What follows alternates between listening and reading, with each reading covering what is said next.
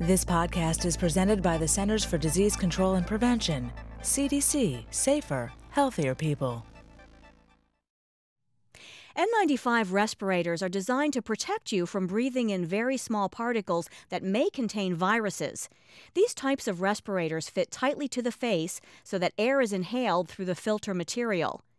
N95 respirators should be worn only once and then thrown away in the trash.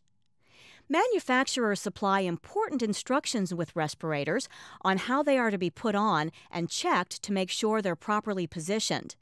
Always follow the manufacturer's instructions specific to the product you're using. Here are some general instructions. Wash your hands prior to handling the respirator and inspect the respirator for tears or damage. If your respirator is folded, open the folds fully. Place the respirator on your face with the nose piece at your fingertips, allowing the headbands to hang freely below your hand. Position the respirator with the nose piece up. Pull the top strap over your head, resting it high at the back of your head. Pull the bottom strap over your head and position it around the neck and below the ears. Be sure not to crisscross the straps. If there is only one headband, it should rest high at the back of your head. Make sure that your mouth and nose are covered by the respirator. If the nose piece has a metal nose strip, use both hands to mold the nose strip to the shape of your nose. Next, check the seal of the respirator on your face.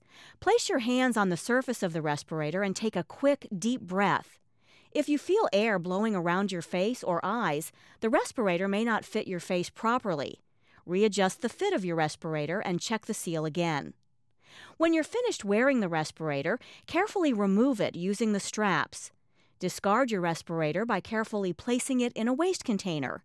Wash your hands immediately after handling the used respirator.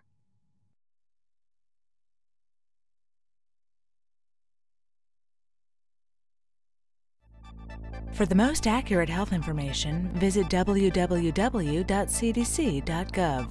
or call 1-800-CDC-INFO 24/7.